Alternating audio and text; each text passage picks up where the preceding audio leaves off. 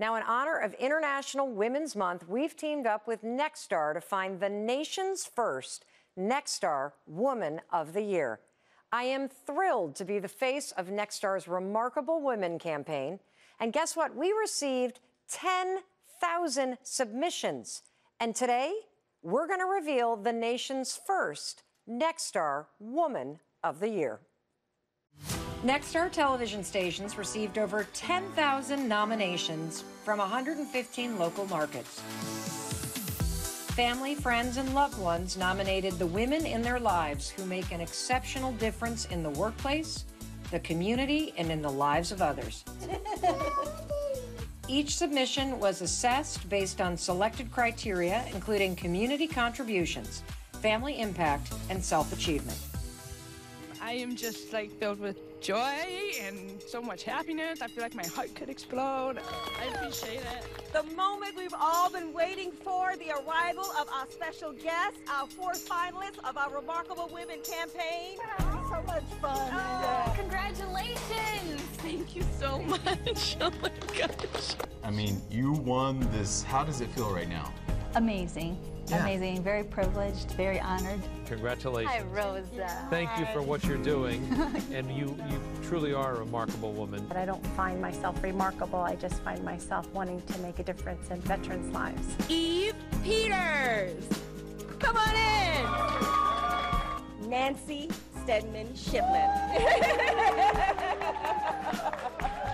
I'm overwhelmed. I am so excited to have gone through this whole process. Do you feel like Miss America here with this bouquet? I'm the remarkable one. Well, it's special because it's local. Yeah, I mean, it means so much. Obviously, I love Buffalo. It's where You will be going to New York City. So are you excited about that? So excited, yes. Their dedication to their communities inspired Mayor Baldwin to officially proclaim today Remarkable Women Day in Raleigh. I never thought this would even happen. I hope in general that other women will see it and go, oh, I can do that. I can. Absolutely. They're so cute. We're in a gym class right now, but we have to interrupt it, okay? Because we need to tell Marianne, you are our remarkable woman. Oh my goodness. A personal invitation from us to come see us when you come to New York. Wow. Congratulations, Lisa, and I'll see you in New York very soon. Congratulations. Amazing. Say hi to Mel for us. I will.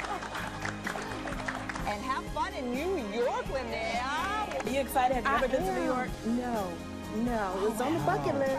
You're heading to New York City? This is exciting. The thought of meeting 100 other remarkable women. That is amazing. I appreciate it so much. A toast this morning to all of our remarkable women. Congratulations, ladies. Today, we've narrowed the submissions down from more than 10,000 remarkable women to the top 6. And I am thrilled to introduce you to these remarkable women right now. There are top 6 Nexstar finalists from around the country, all vying for the nation's first Nexstar Woman of the Year. Dr. Jean Keel is an Army veteran who has served her country for 20 years. Jean is the president and founder of Tender Love and Care Farm, which provides healing and housing for women veterans suffering from post-traumatic stress, military trauma, and homelessness. I want the women vets to know that they can get help, and there are people that care about them. Archana Liggins, also known as the Bag Lady, donates handbags and fills them with toiletries and special items for women in need. More purses out. I'm glad that I'm able to do it.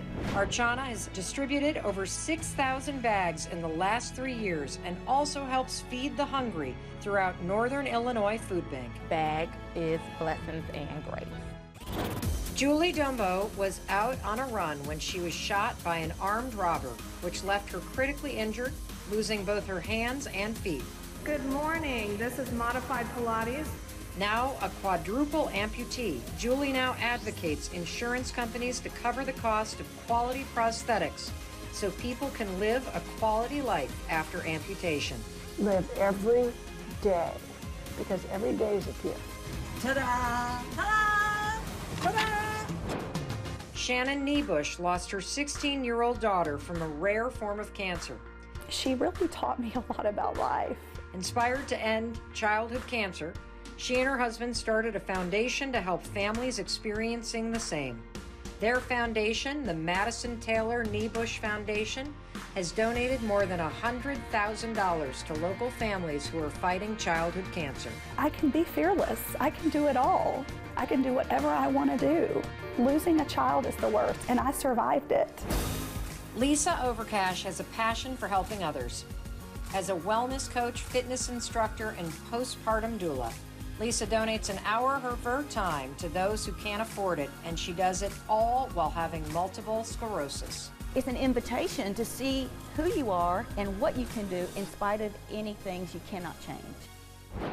Jill Hudson posted a viral video of her son Tucker hearing for the first time. I can talk to you now, huh? What are you doing? Now Jill's goal is to bridge the gap between the verbal and nonverbal communities. In her short 2 years in the deaf community, Jill quit her job and started working with the CC Group Foundation, a local nonprofit that supports American Sign Language interpreting services. Follow directions quickly. Now ASL services are being implemented in mainstream schools with liberty and justice for all. And Jill hopes to extend that impact even further in the future. I want Tucker and every child who's deaf or hard of hearing to have friends who sign with them. It's something I hope we can branch out throughout Louisiana.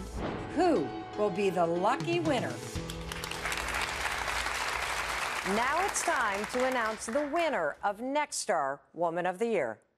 The winner will also receive a $5,000 donation to the charity of her choice. The moment is here, and the winner is Archana Liggins from Chicago, Illinois. Congratulations. We'll be right back.